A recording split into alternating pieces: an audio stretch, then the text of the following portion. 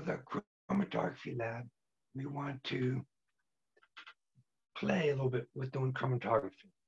We're not going to come to any great conclusions on this, but we should hopefully make some observations and share those in the report. So we're going to need some type of paper. This is my preferred paper right here. Coffee filters, just nice and flat. And this is one of the filters cut up. And I end up getting 4 sheets out of one filter here.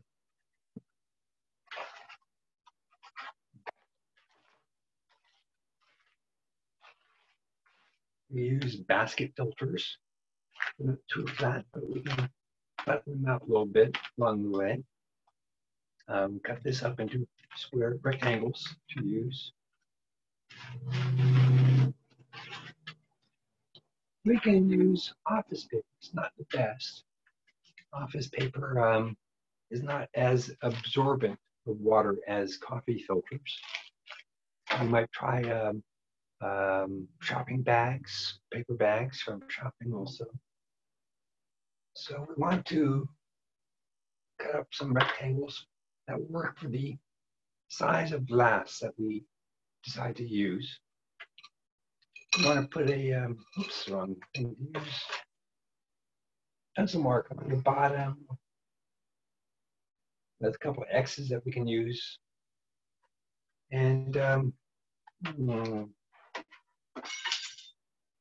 we want pencil, not pen, because we know pencil will not be affected by any of the solvents. So if we use something that's affected by a solvent, it will interfere with what we're trying to do. So these pencil marks is to show us the starting point that we're going to use. So I'm just going to do a quick 3 here to show the setup. And some observations that we can do is what solvents move faster, what solvents provide a greater separation, what inks or dyes have multiple components, which ones have single components. So we're doing this to get practice and to make observations. Chromatography is a way of separating components of mixtures. So I'm going to do food dye and a pen. So I've rigged this up already, so I can use toothpicks to hold this in place. Other options, bamboo skewers, paper clips, which you can unfold and make really long hangers also.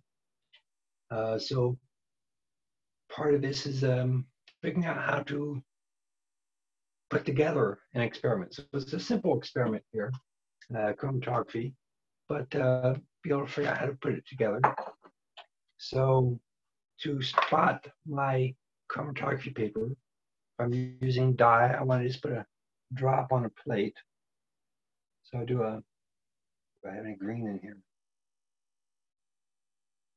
It's one empty. The green's empty, okay. Do blue. This is a drop on a plate. And I guess I'll switch to red here.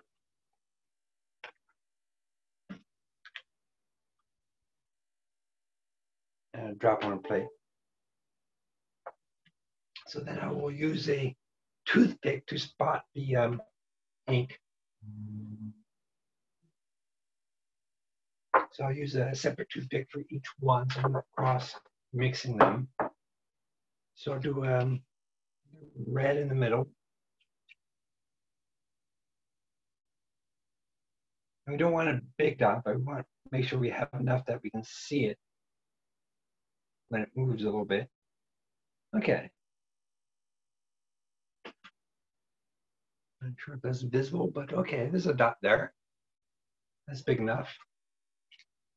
So that's my red toothpick. We do all the reds. We do so I'm going to do 3 with the same mixture, so I can make comments about the different solvents on these same dyes.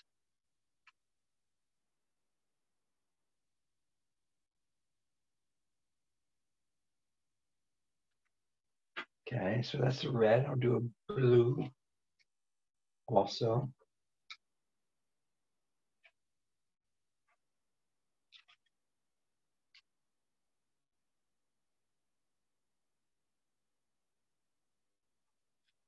So in chromatography, there's a mobile phase and a stationary phase. So the stationary phase in this case is paper. Mobile phase is water or some other solvent. And as the mobile phase moves along, different components will interact with the stationary phase to different degrees. And that'll cause some separation. So I'll use a whiteboard marker for my third spot here, another blue.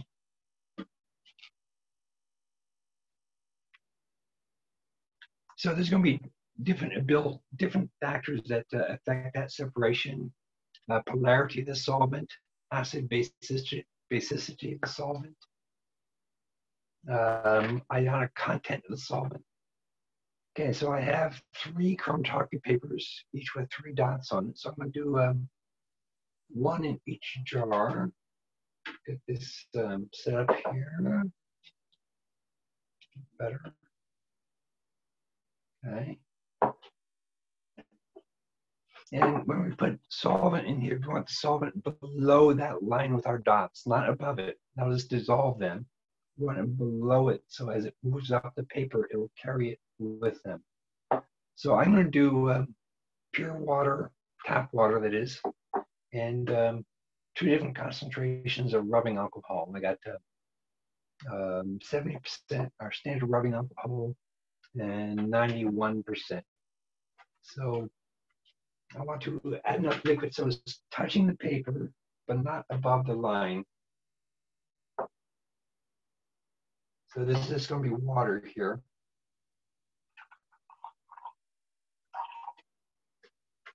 Okay, I see it already moving, carrying the dyes with it. So some dyes are going to be single component dyes, and you'll only see one color being moved. There's going to be multiple component dyes, and you will see some separation occur.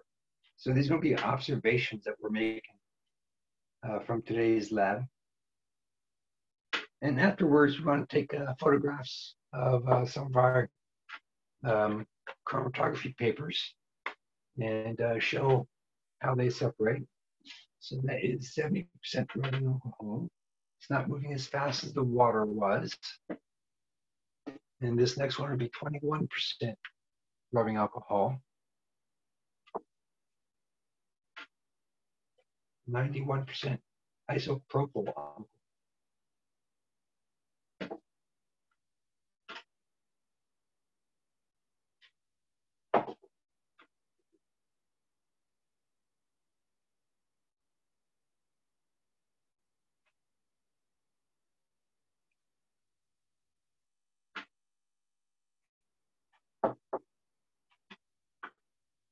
Okay, so water's moving real fast. That'll be done real quick. So each one can take a different amount of time. In addition to water rubbing alcohol, we could try other things around the house, ammonia hydroxide. Just don't read too much of it. We might have some other cleaning agents, vinegar also.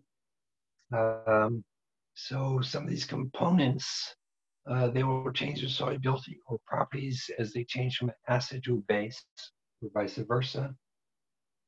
We do want to stop this before the water gets to the top.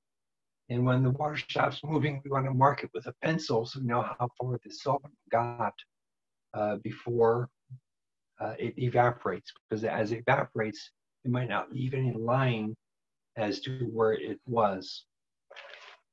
So the water is moving real fast here. We're going to be done with this. The water is moving the food dye quite well. I was hoping the blue would have 2 components. It looks like it only has 1 component. So I think it was the green that had 2 components. still supposed to be some in there.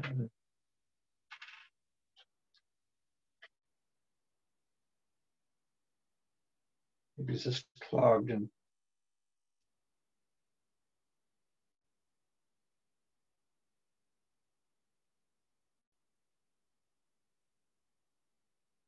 it's clogged.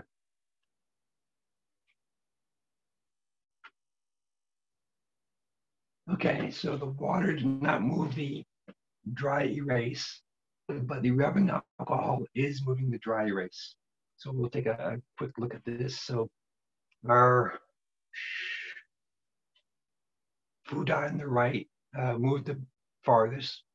Our food dye, the blue food dye moved the farthest. The red food dye moved the next farthest. And the dry erase did not move at all in water.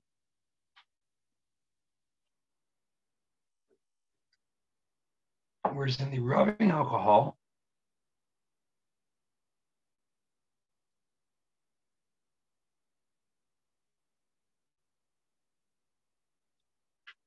it's very similar, except that the dry erase moves some. In this case, actually, the red and the blue food dyes are tied, but then the blue dry erase is moving some, but the solvent front is way slower than it is with the water. So these are observations that we should include in our report. So this one's far enough, so I can let this one dry. And before it dries, I need to mark where that liquid line is. The alcohol ones can still run a little farther. So here's the 70% alcohol. And the dry erase is moving pretty good with that one. The red is all the way to the top of the liquid. The dry erase is all the way to the top. The blue food dye is slightly behind. So we have some differences on how each one of these is behaving. And that's what we're looking for in this, just to be able to run an experiment, make observations. We're not going to make any great conclusions from this, but we just want to do the practice of making observations from the experiment. So that's it. We're going to write down our details. So all my dyes today are single components. The lab, I believe, has 3 spots for dyes. So some dyes, like I think the green dye will have at least 2 components in it. Other dyes might have 2 or 3 components in it. Last year when I did this, I was getting 2 components on most of my dyes. I must have been using my other set of dyes here. But so we might not get multiple components, but we might get multiple components. So we just fill in our reports, take a couple photographs of our strips here and submit them. Again, we're not going to make any great grand conclusions, but we're just practicing on making observations from experimental setup. So I will leave this here and we'll go through this tomorrow. We'll say demonstrate tomorrow, but we'll go through and answer any questions that you have, and hopefully everything will flow well tomorrow.